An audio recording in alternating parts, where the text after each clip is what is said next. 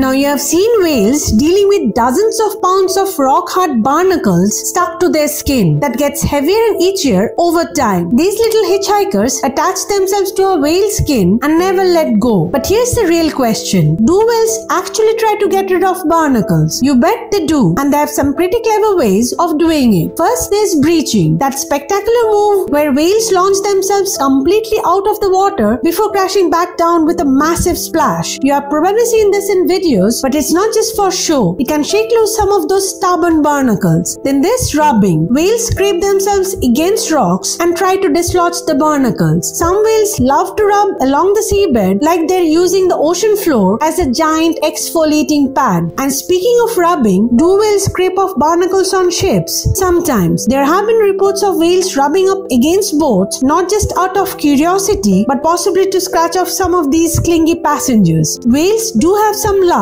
ridding themselves of barnacles and dead skin while breaching or jumping forcefully out of the water and crashing back down. However, this behavior can't totally get the job done. Now you might wonder, why don't whales just help each other out? The problem is, whales don't have hands and their mouths can't reach most of their bodies. They are basically stuck with whatever barnacles latch onto them. But here's the twist. Barnacles aren't in that sense harmful to whales. They don't suck their blood or steal their food. Instead, they're just annoying passengers that add extra drag. Some scientists even think barnacles might help protect whales from predators. So while whales do their best to shake them off, these tiny crustaceans have one job: cling for dear life. And as long as whales exist, barnacles aren't going anywhere. But if you want to know how exactly barnacles find a whale, then click here to watch, and thanks for watching.